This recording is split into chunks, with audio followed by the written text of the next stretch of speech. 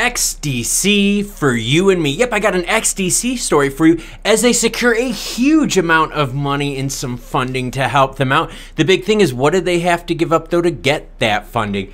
And the Treasury wants to know what you think about government. No, this is not your chance to give the government the year number one. No, they want to know what you think about ensuring responsible development of digital assets. We'll get to that, but first the heat map. Yep, a broad look across, see some green here, nothing too big. We got Ethereum at 1321 right now, up 2% in the last 24 hours.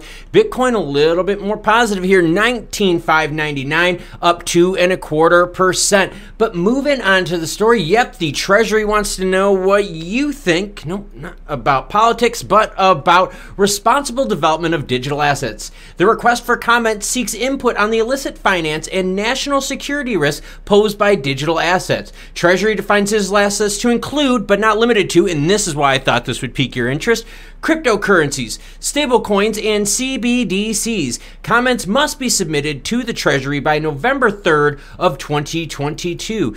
Guess what, anyone? Do you want to comment to the Treasury? Let them know what your thoughts are, because guess what? You could find that link down below, because as always, any article you see in this video will be linked in the description below. I'm definitely going to fill this out as soon as I'm done with this video. But now onto the XDC story. Let's go. XDC accelerates network expansion with LDA's $50 million investment. LDA Capital Limited, yep, gave them $50 million. Ritesh Kahad and Atul Kahade, the co-founders of XDC Network, are certain that the collaboration will accelerate network adoption, real-world use cases. The LDA is seen as a strategic partner rather than just a financier. Important here because, yes, they will be able to leverage each other, and that's the big difference between a partner and a financier. Usually a financier just says, hey, look, hey, here's the money, go do something with it. But on a partnership, there's going to be some exchange of services, and that's what has me excited. The XDC founders have competence in LDA due to their proactive and strategic involvement in the network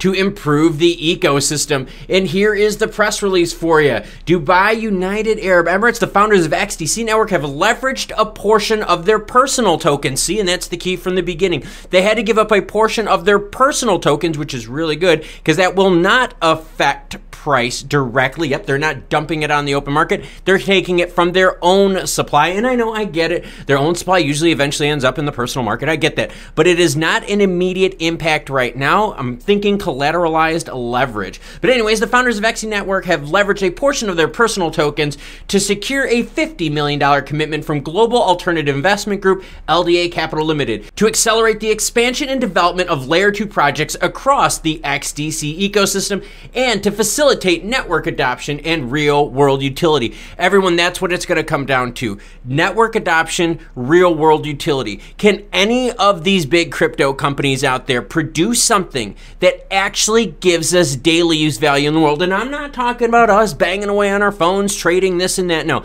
I'm talking about real-world use case. Can you move money with it? Can you keep real-time inventory on it without being able to fudge inventory? Because anyone out there that's ever worked for a corporation knows inventories are fudged all the time, but if inventories were kept on blockchain, you wouldn't be able to fudge them, would you? So real world use cases, that's what we need to see out of these cryptos. So from telling the Treasury that they suck, I mean telling them how they could do an amazing job rolling out CBDCs through a private chain, to now XDC getting $50 million with the collateral being the founder's own personal stash of coins. I would rather that than them just dump a whole bunch into circulating supply and cause a massive mess all at once. So definitely some collaboration going on here. But the point I made earlier about utility use case, we have yet to see a crypto out there really just break the mold and do something groundbreaking that is really usable by everyone in the world today. A lot of crypto projects out there have some awesome applications, but guess what? They haven't found the right partnership yet in order to grow.